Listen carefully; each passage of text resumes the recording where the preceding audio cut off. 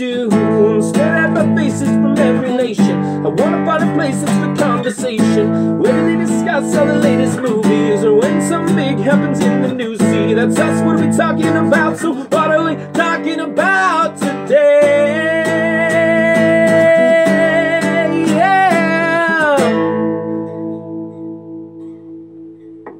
Hello everybody, let's turn this down and turn that off so I can actually see where I'm going.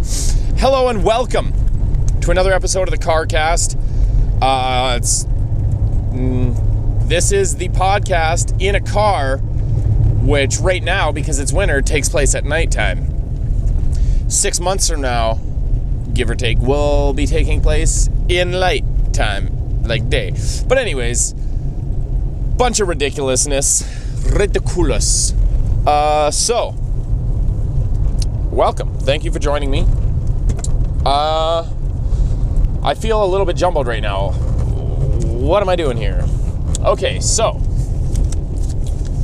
first things first. How's it going? Send me a tweet. Say how you're doing today. I'd like to know. At Winter Trooper. Or whatever. So,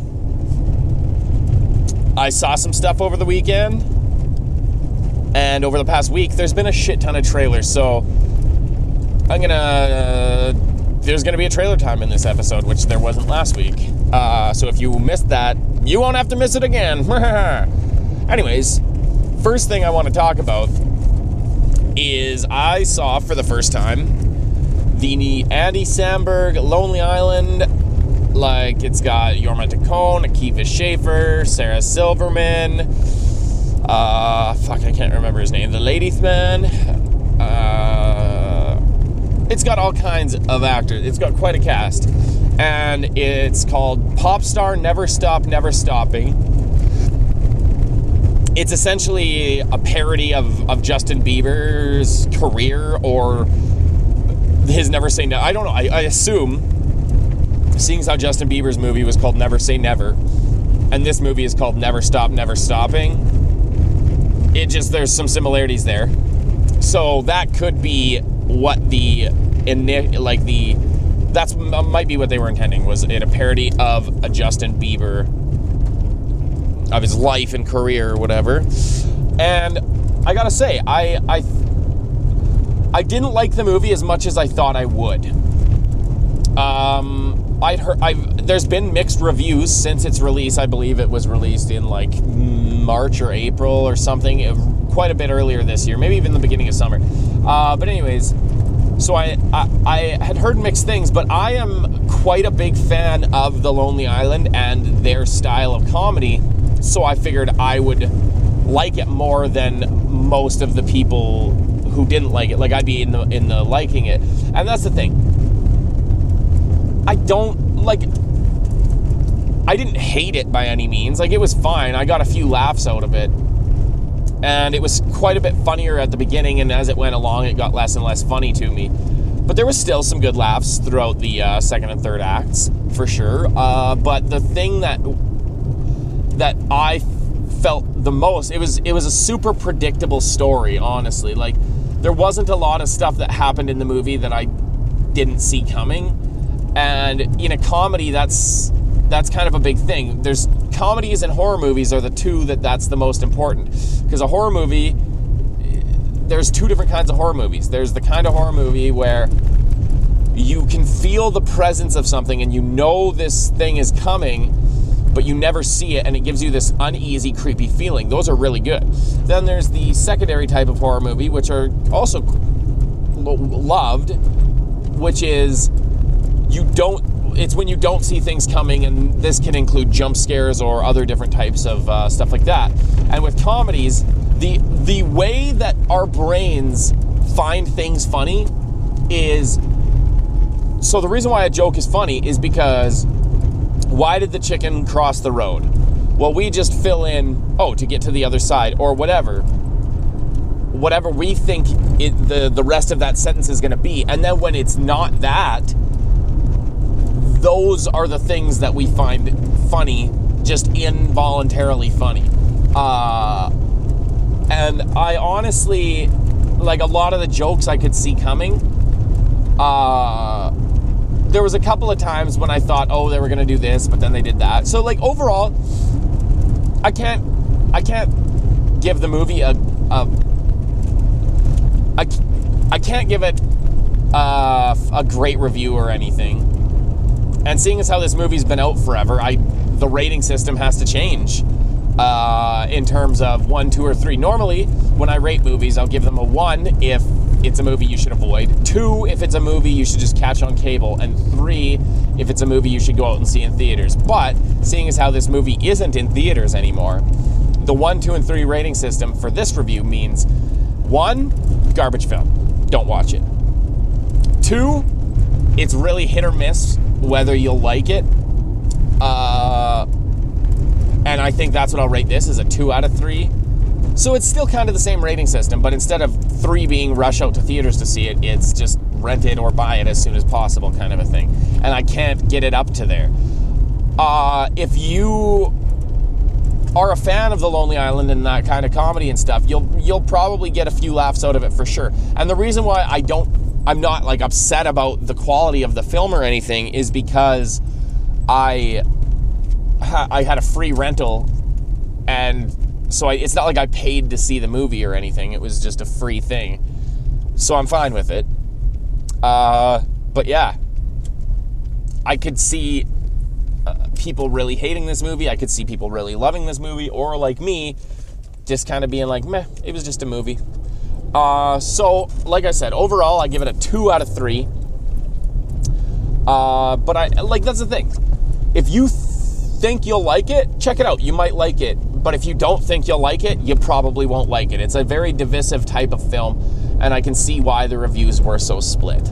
But yeah, so overall, it's got some good laughs. There was some really good laugh out loud moments in it, but it just didn't quite get there for me. So I can't give it full marks. In fact, I would probably give it a 1.5 out of 3 instead of a 2 out of 3, because a 2 out of 3 I at least enjoyed, and overall I would say I didn't really it was fine, but I didn't enjoy it. Like I didn't like it, but I didn't dislike it at the same time, kind of thing. It was just meh, which that's about a 50%, which is 1.5 out of 3. So that's my review. Take from that what you will, but I'd like to know, have you guys seen Popstar? I mean, it's been out for quite a while now, so let me know if you've seen it. What did you think of the movie? Because this is just one guy's opinion, and I'd sure like to have a conversation and learn what you guys think. But anyways, yeah, that's the movie I saw over the weekend. But I also started watching, I think I've seen 2 or 3 episodes, 2.5, 3 episodes of this new series on Netflix. It's called The White Rabbit Project. And what this series is so Carrie, Tori, and Grant, who were the build team, the trio from the Mythbusters, the non-Adam and Jamie Mythbusters, have a new show called The White Rabbit Project. And it's a little hard to explain, but what they do, it's kind of similar to Mythbusters in quite a lot of ways, where they're testing different scientific principles and whatnot. But it's not necessarily scientific principles. It's more like old patents, or like one of the episodes, the first episode, is about superheroes, and basically what the idea is they pick 6 superpowers and they try to find technology that is available or at this current moment that can represent those superpowers or what have you. And so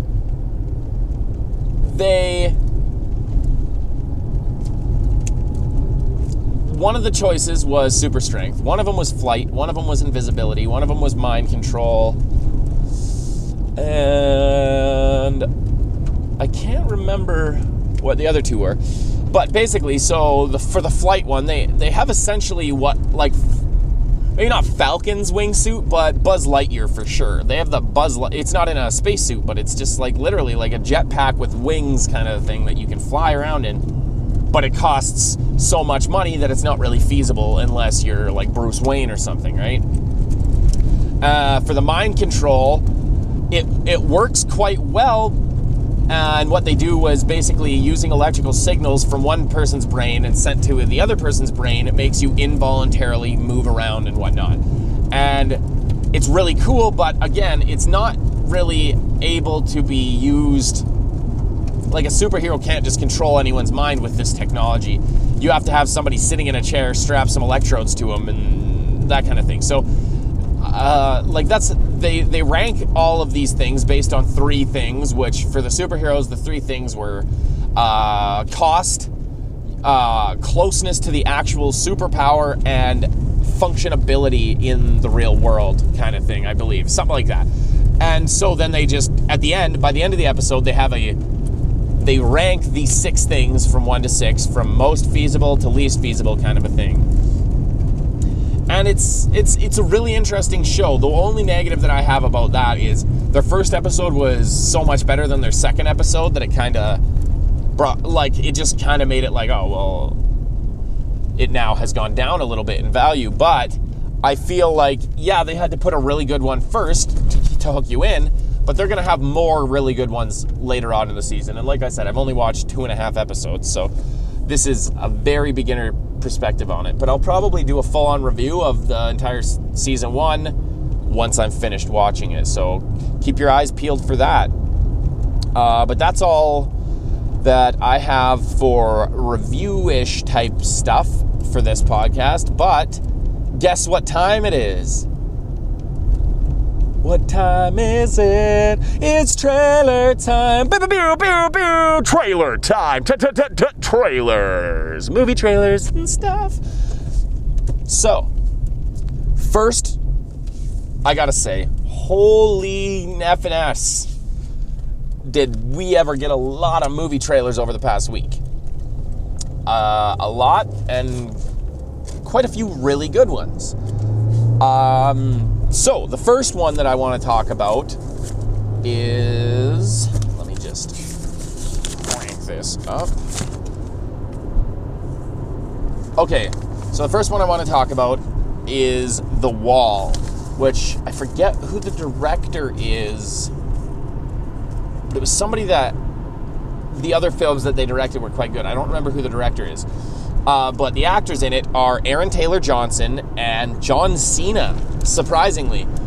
So when I first started watching the trailer, I didn't know, I knew it says The Wall, Aaron Taylor Johnson movie, so I knew he was in it, and you could tell who he was right away.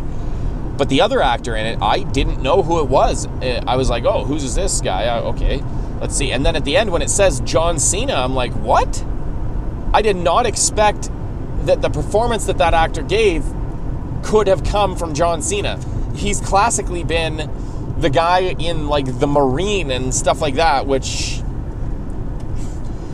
I enjoyed it when that movie came out because John Cena was, like, my hero. I loved WWE back then. Like, I still don't mind. Like, WWE's fine. I enjoy it and I respect it as an entertainment industry, but I just don't watch it anymore. I don't stay away from watching. Like, if it shows up on TV, I'm not like, shut that shit off. No, I will watch wrestling. It's just I don't regularly watch wrestling. I wouldn't have a problem with starting to watch, like, WrestleMania maybe every year or something like that. We'll see. But for now, I don't watch wrestling that much, so I don't know if John Cena is still active regularly in wrestling. I'm not sure if he is now actually pursuing acting, but if I would say that I think he's pursuing acting, and I think it's working because like I said, I did not know that it was John Cena. He felt like, I mean, maybe it helps. I'm pretty sure he is a vet, but I might be wrong. And if so, maybe that is what helps him in this role, is the fact that he's playing a soldier, which I think is something he knows. So that could be why. But overall, the trailer is really visceral and interesting. It seems like the whole movie kind of takes place in this one spot. It's a little bit of I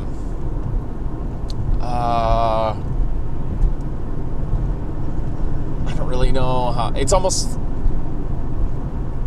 yeah, I don't really know how to explain it, but it looks really cool. Basically, these two guys get trapped, these two soldiers, I believe they're in Iraq or Afghanistan, somewhere in the Middle East.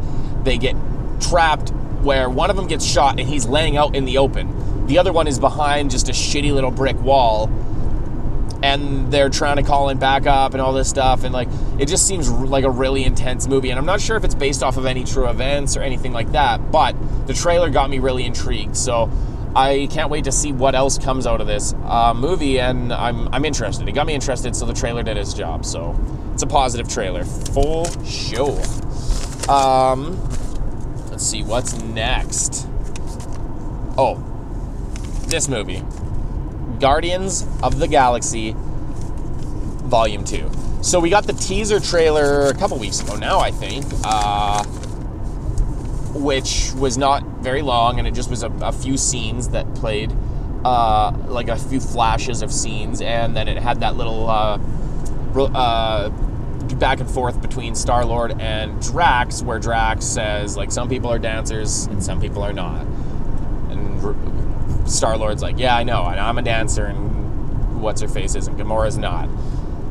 And then Drax says, you just need to find someone who is pitiful, like you. Which, that was a good laugh moment. But this trailer, I mean, it's enough now where I'm like, I don't need to see anything else. I'm seeing this movie. But again, I already was going to see this movie, even if I didn't see any of the trailers.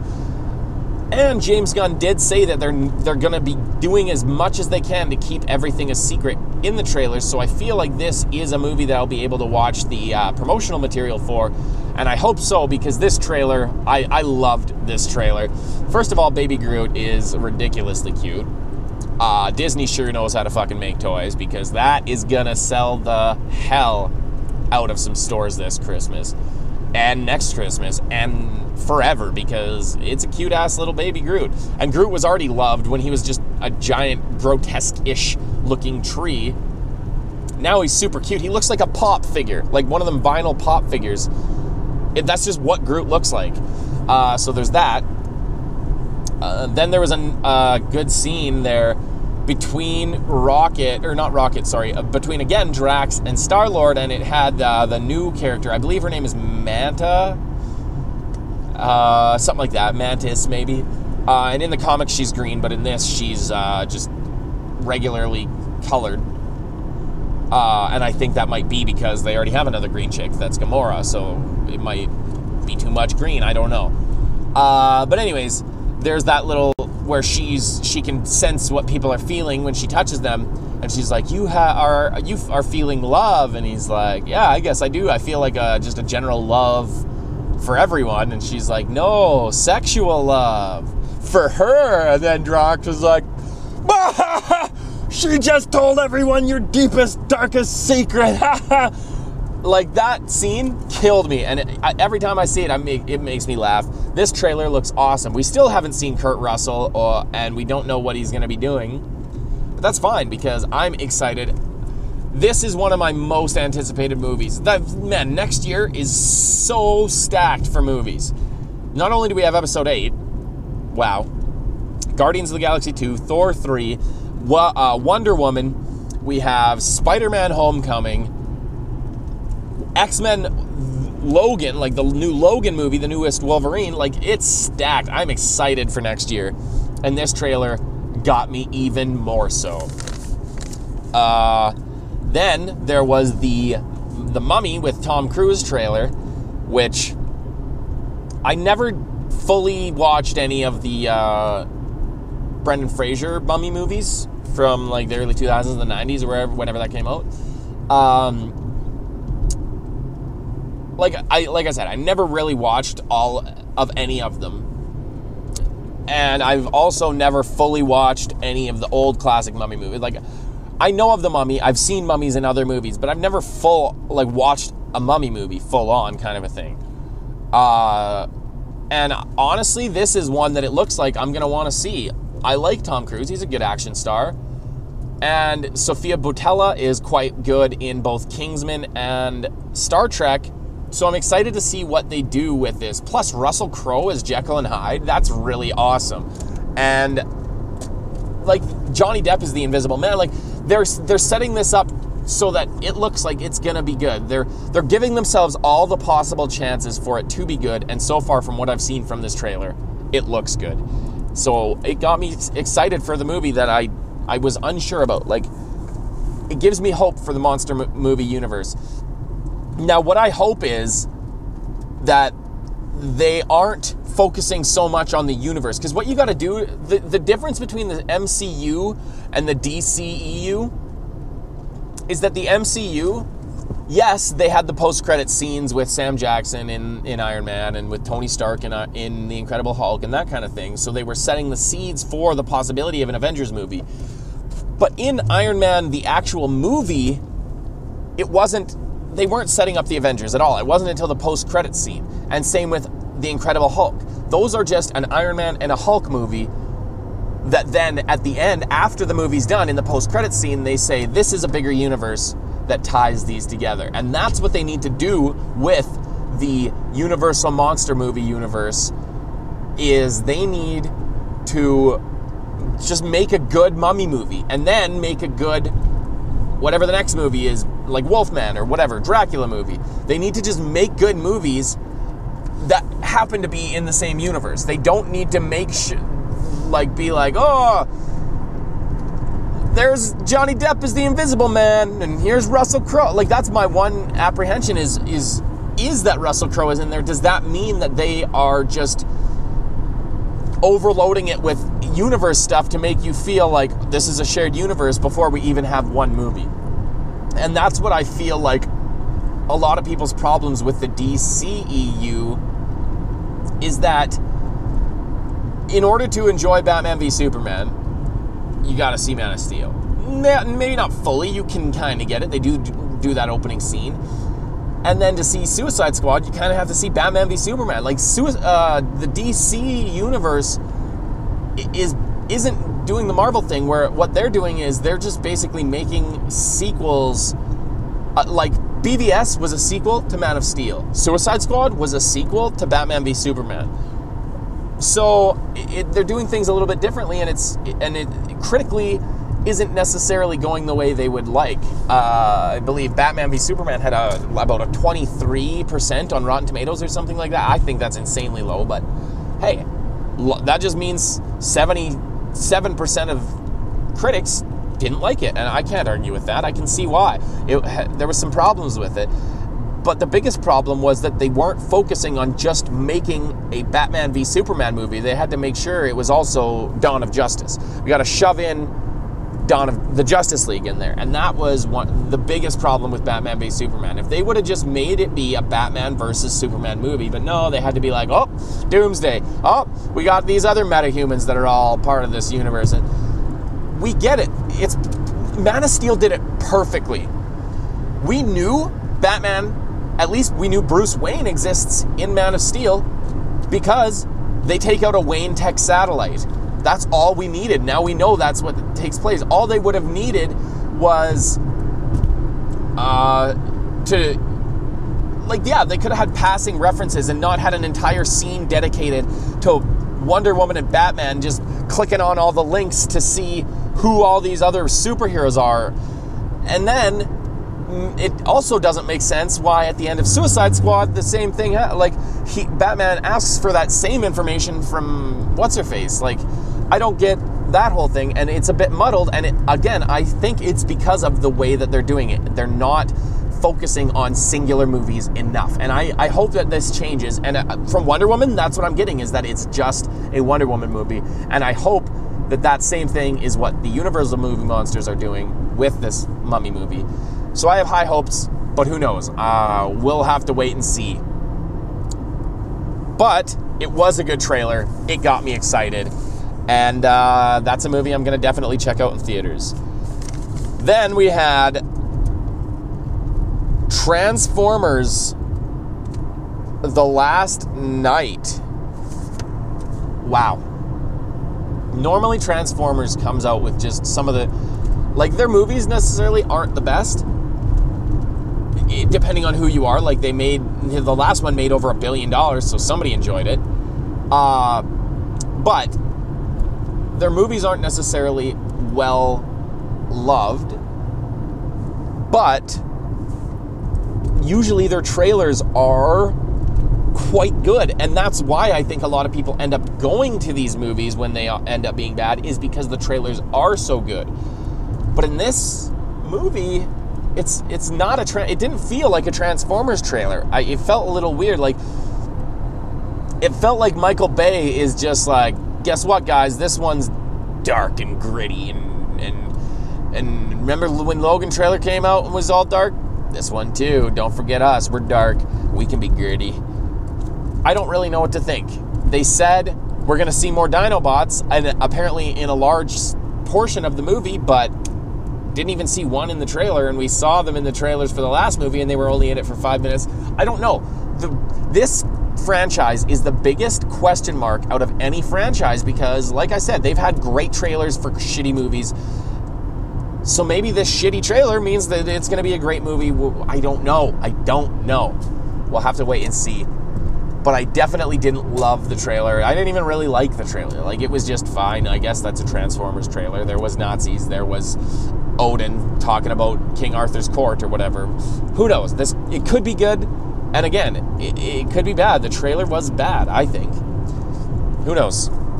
But again, I'm not the hugest fan of the Transformers franchise anyways. Like, it's fine. I don't hate it or anything, but I definitely don't like most of them.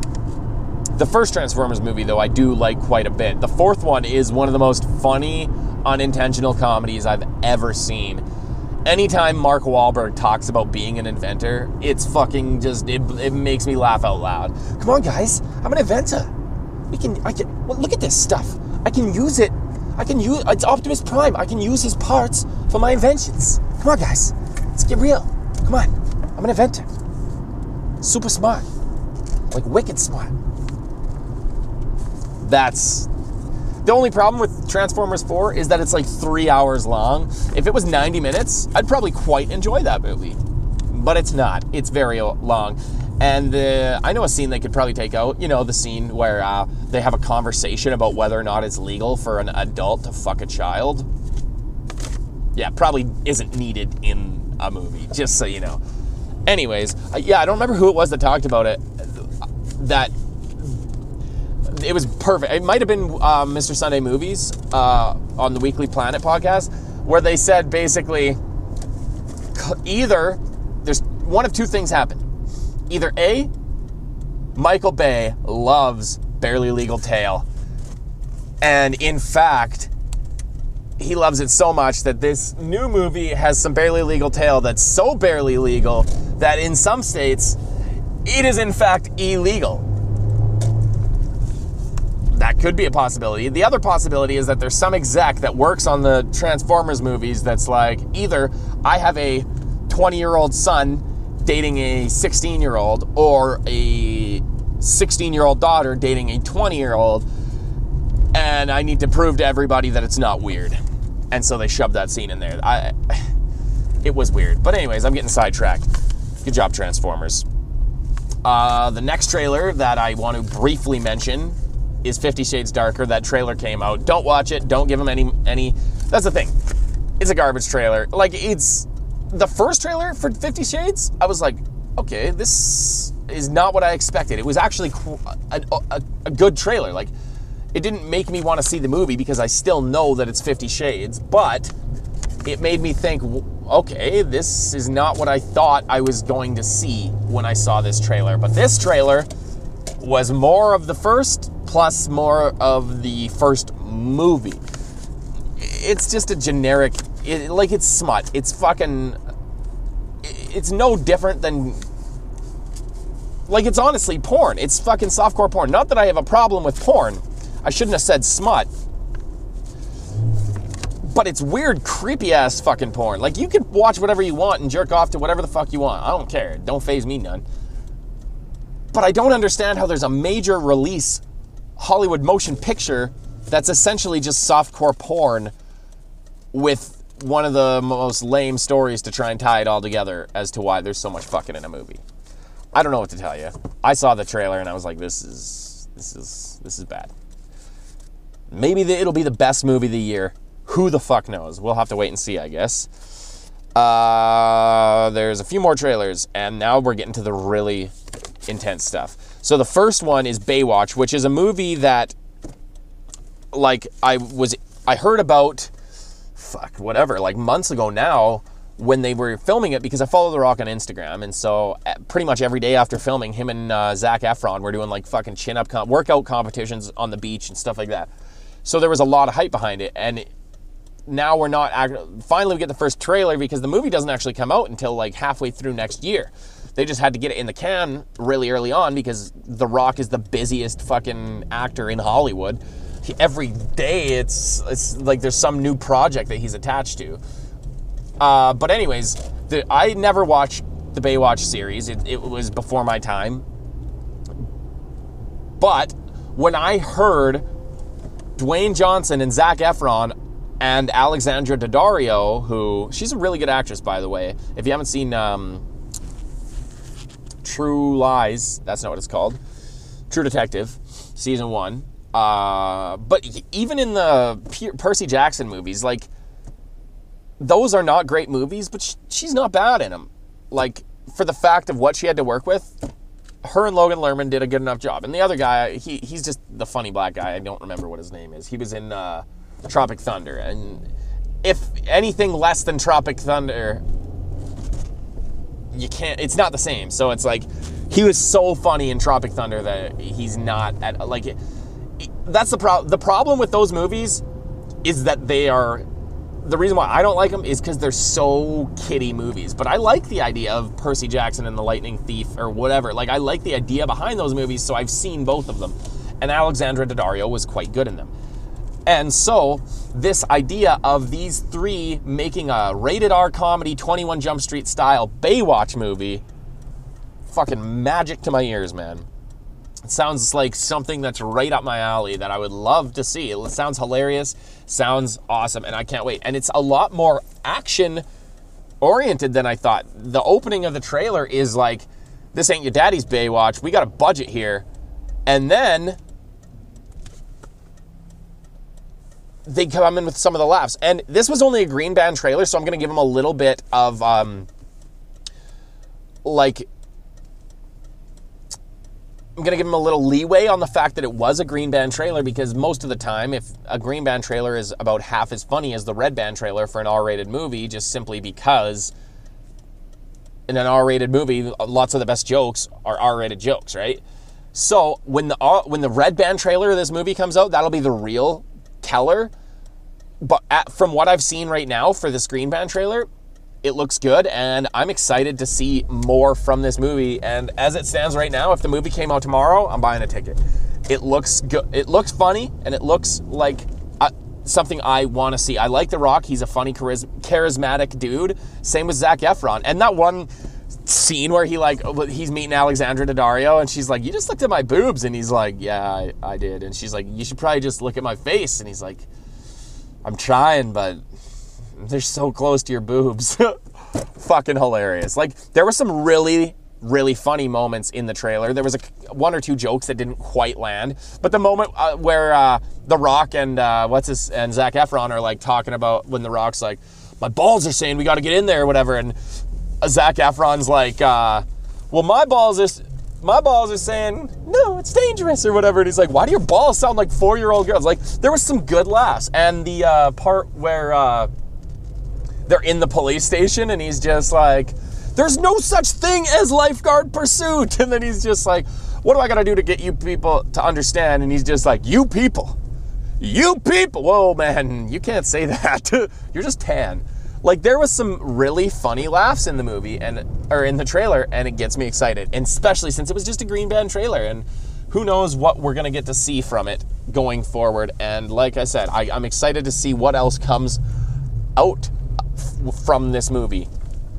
We'll just have to wait and see. But overall, I'm excited.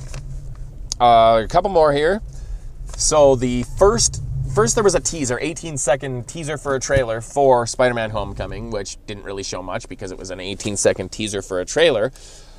And then, whatever it was, the next day or 2 days later, we got the full trailer for Spider-Man Homecoming. And this is a trailer that a lot of people love, but I don't know if I'm in the minority here, and this is something you guys would be able to help out with your comments and your tweets, is I didn't love the movie. I didn't love the trailer. That's the thing. Everything Spider-Man, like, that felt the most like I was watching Spider-Man, right? This is the perfect Spider-Man, and I can't wait to see that on screen. Michael Keaton, in just that, like, one scene that he's super intimidating in just that one little scene. And I think it was John Campea said it on Movie Talk. Lots of people have said, I'm going to kill everyone you know. But holy shit, do I believe that he's going to kill everyone I know. Holy fuck, man. Michael Keaton is the perfect guy to play this role, and I'm excited as hell. One thing that Logan brought up that I'm not sure is maybe he's a bus driver, because it looked like he was driving a school bus that then ran into Peter, Spider-Man, that then hit another bus. Like, that's something I'm not sure about. But my problems with the trailer were that it's almost an Iron Man 2 issue, where I want a Spider-Man movie. Yes, it's just like I was talking about earlier. Spider-Man can be a part of the MCU. They can make a couple references. I was glad to know that either Tony or Happy were going to be in the movie to tie that in a little bit, especially since Tony and Peter had that relationship in Civil War. But there was a lot of Tony Stark in this trailer. It makes me okay, I'm fine with there being lots of Tony Stark if he's just a supporting character in the Spider-Man movie. But the thing that got me was we see Iron Man flying with Spider-Man at the end of the movie. At the end of the trailer.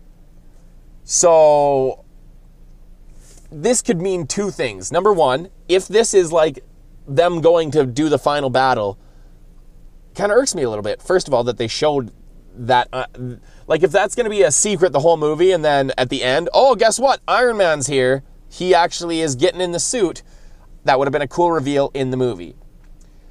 But also, like I said, I want it to be just a Spider-Man movie, and I don't want him to have to get help from Tony to beat his villains. Like, Spider-Man has always been able to just figure out things, right? He's a smart guy. He should be able to figure out, using his brains, even though he's incredibly strong and incredibly powerful, he uses his brains to defeat his villains.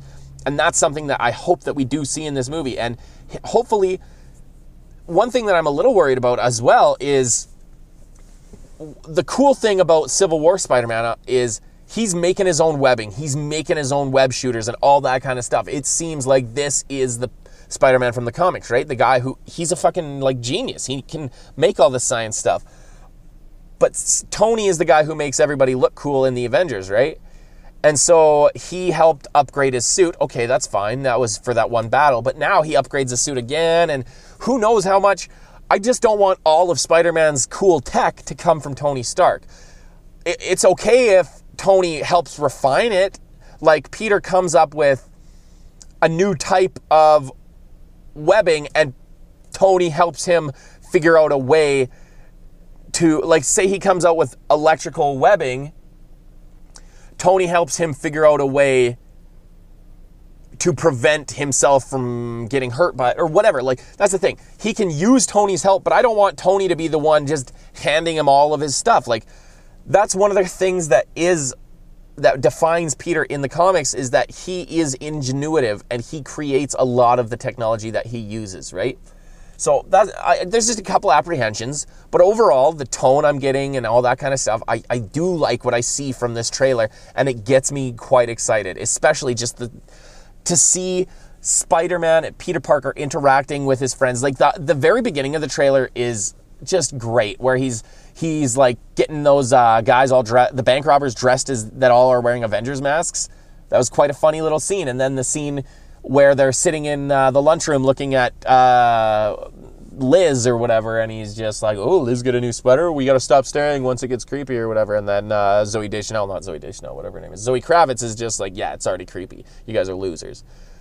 We thought maybe she was going to be Mary Jane. That doesn't look like Mary Jane. Who knows?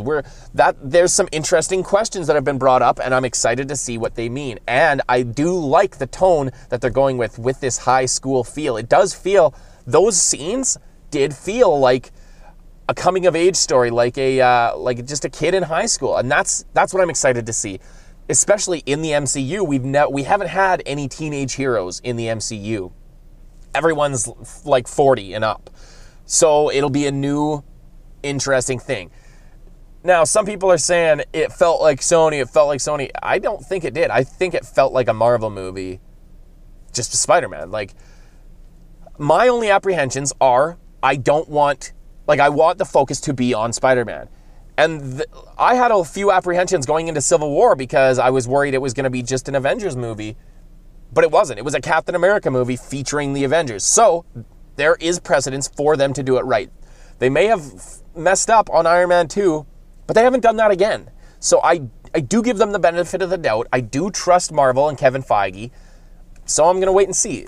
I don't know if I want to watch more trailers because they did put that clip of Iron Man in there, making me think, okay, they're going to put in other spoilers in the trailer. That makes me not want to watch any more trailers. I'm not a huge fan of watching all the trailers anyways because I'm tired of getting spoiled in movies.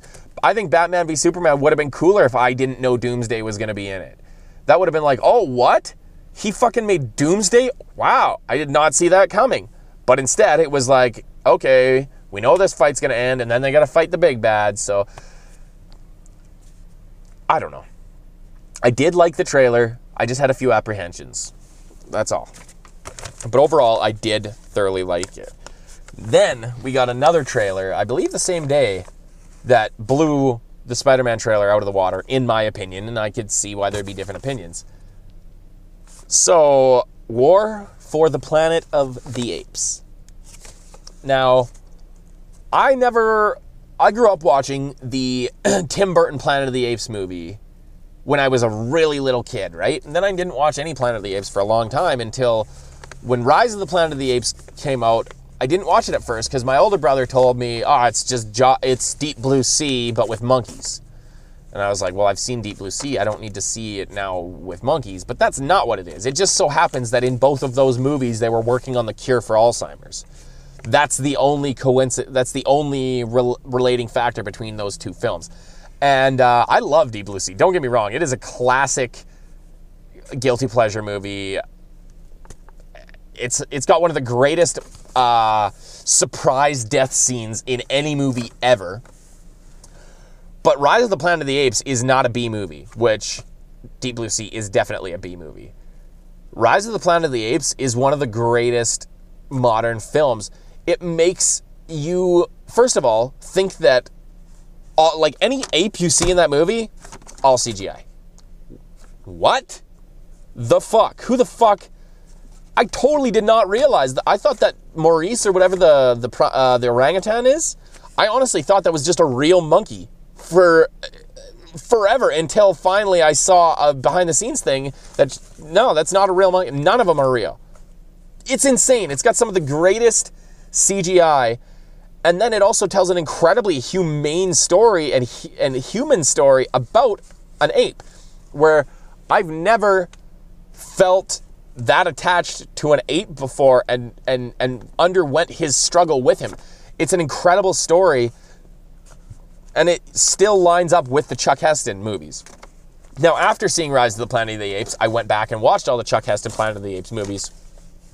Just great. I love those movies now. Especially the original. The original movie is just incredible. Beneath the Planet of the Apes, maybe not so much. But then some of the other ones are actually get quite good again. But overall, I really love this Planet of the Apes franchise. Then when Dawn of the Planet of the Apes came out, first of all, the naming system in those two is a little weird. But the fact that it was as good as it was, who would have thought that you could have a movie about a group of apes struggling against the last flakes of humanity, and I wanted the humans to die because I fucking felt so much for the apes, except for Kubo, or whatever the fuck his name is, Koba. What a douche. But anyways, this newest trailer for War for the Planet of the Apes looks like the epic conclusion that we have been waiting for. I thought in the last movie from the trailers that maybe we were going to get to see a good war between humans and apes. But it was just the setup. It was showing the final or maybe not the final, but the downfall of humans kind of thing, right? And now this is the movie that we have been waiting for. This is the war for the Planet of the Apes. Woody Harrelson looks incredible in this movie. And we've only seen like 2 little tiny scenes, or 3, I guess, little tiny scenes with him in it. And he looks awesome. He looks incredibly intimidating, as I don't even know what the character's name is yet. But yeah, it got me extremely excited. The one negative I could find, and this is if I'm really looking, is that line, which it's hard to say whether I like it or don't like it yet. I'd have to sit with it a little more. But the line where basically he said, if we fail in our mission, this planet will truly become a planet of apes. And that's a little on the nose. I don't know if I'm okay with it yet. It is out of context. So we'll see when the movie comes out we'll see. I'll have to tell you then. But overall, this trailer, everything about it, I loved. I loved the whole trailer, the setup, the very opening scene. It looks like they're on that beach at the end of the original Planet of the Apes with Charlton Heston. I can't talk about this enough, how much this movie just looks incredible. And I was excited for Dawn. Holy fuck am I excited for War. You guys better watch out.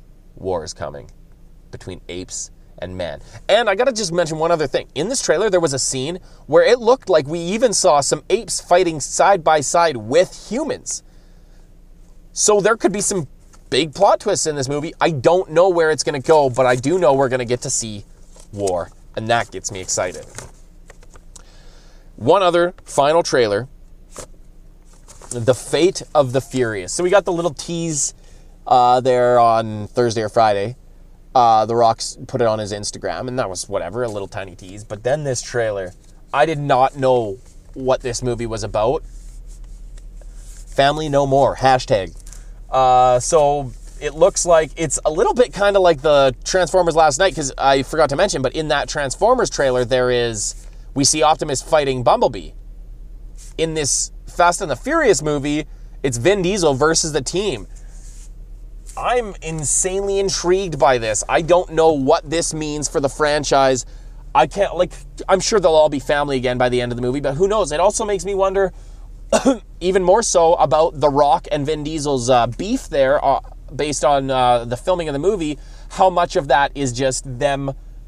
It's like that could be just a setup because they're not going to be friends anymore in the movie, right? Like, I don't know, but I'm really, really intrigued, and I love this franchise. It's one of my favorite franchises. Like, there's Star Wars, there's Marvel, there's Fast and the Furious.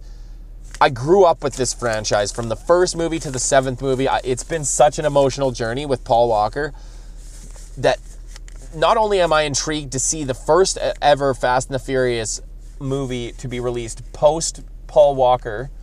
I mean, he wasn't in the 3rd one, which is, I do quite like that movie. I know a lot of people don't, but I do quite a bit. And he's not going to be in this one. So I'm interested to see it for that. But this trailer, it looks like there's stakes to this movie. And I know you guys might think that what I'm saying sounds dumb, but I have a lot of emotional investment in this franchise, honestly, from growing up with the franchise. And I know a lot of people didn't like the Point Break remake that was the first movie, or the really crappy, weird sequel that was Too Fast, Too Furious, which I love, by the way, and then Tokyo Drift, which a lot of people think is the worst one. I definitely don't. I don't know what's the worst one. There's no other franchise that I love every movie as much as I do with Fast and the Furious, and I hope that I do it with Fast and the Furious 8, and I'm so excited. This trailer gets me so excited. I can't wait. The Rock is awesome. Vin Diesel, me and Logan always talk about how Vin Diesel is slowly just becoming a superhero. In Fast and the Furious 6 was the first one where you're like, what? This guy's just like a superhero now. He literally jumps from one car across a gigantic divided highway, catches Letty midair, lands on another car. Both of them are completely fine. I cannot wait to see Furious 8, Fast 8, whatever the fuck it's called. The Fate of the Furious. You guys got me. You got me to see another one, and I'm going to hopefully love it just like I have all the others. One thing that they have mentioned is that there might be a little bit of a scene with Paul Walker or something. Well, I mean, not with Paul Walker, but with Brian O'Connor. I don't know what to think yet. We'll have to see it in the movie. Maybe they'll just have a scene where Dom calls up Mia and he's like, and Paul answers and he's just like, hey, can I talk to Mia? Can I talk to my nephew? You know, how Vin Diesel talks. Who knows? Maybe he won't be in it at all. We'll have to see. But like I said, this trailer gets me friggin' excited. I literally audibly said, wow. Wow. Wow. Holy fucking shit. Those were my words while watching the trailer. Maybe I should start doing trailer reactions. The only problem is I don't know how to fucking make the thing pop up at the bottom while also doing the thing. I'm not super computer savvy, if you know what I'm saying. I know enough to get this podcast out to you guys, but I'm no genius here.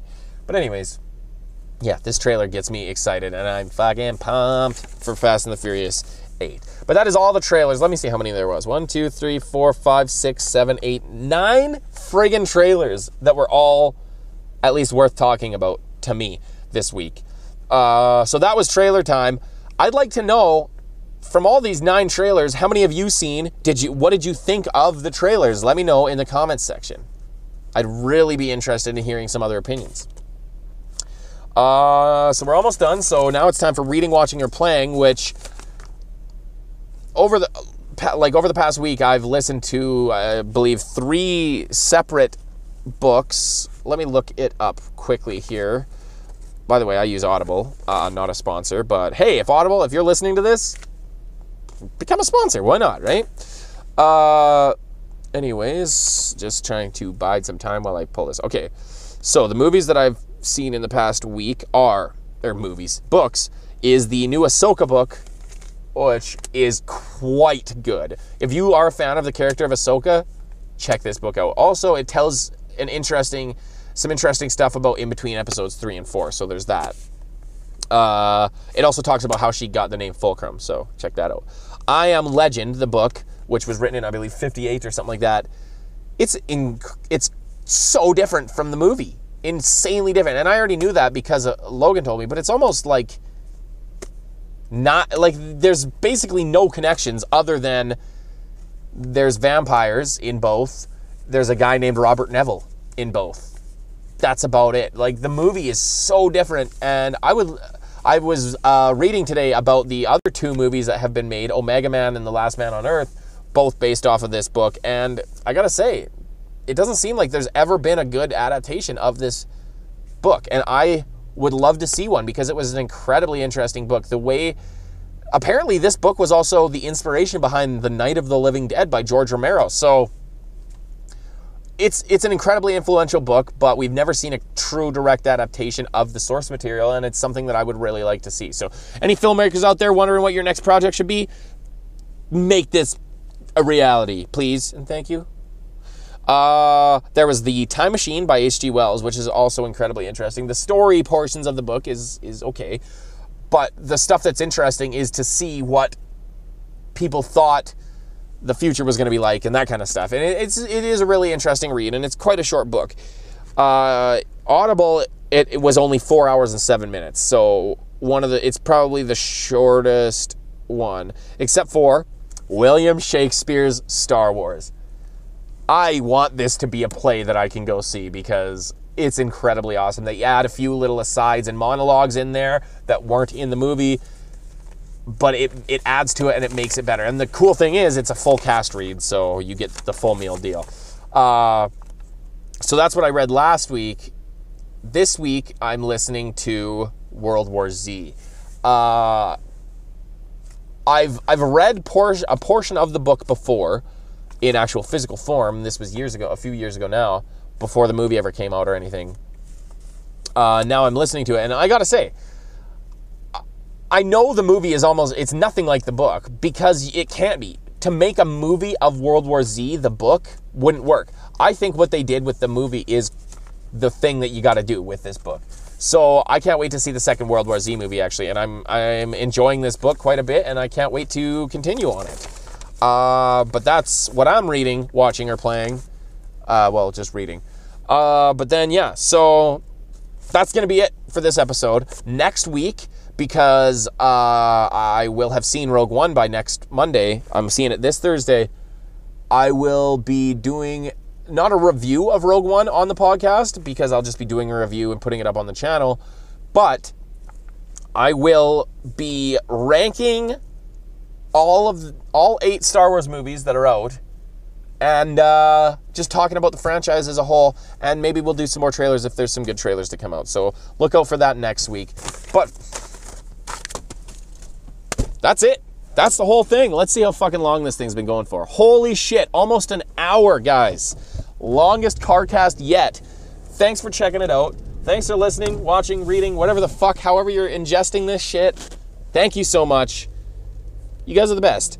Anything that I talked about, I'd love to know you guys' thoughts. So tweet at me, at Winter Trooper, at What We Talkin'. Hit up the comments, whatever you feel like. I'd love to know what you guys think about everything that I talked about. This show's supposed to be a conversation show, so hit me up. But anyways, that's it. Thanks for listening. Thanks for watching. If you enjoyed and want more, you can either follow me on SoundCloud or on iTunes or YouTube, any of those locations. And there's also a lot more stuff on YouTube. Podcast on SoundCloud, it's just this podcast. It's same on iTunes. But on YouTube, there's a lot more content, including the Rogue One review coming Friday. So keep your eyes open for that. Thanks for watching, and until next time, never stop watching trailers. Well, you can. Bye. Peace. Glad to see you here on YouTube. Now you wonder what should I do. Staring at my faces from Memory Nation. I wanna find a place that's for conversation. Where do they discuss all the latest movies? Or when something big happens in the news? See, that's us. What are we talking about?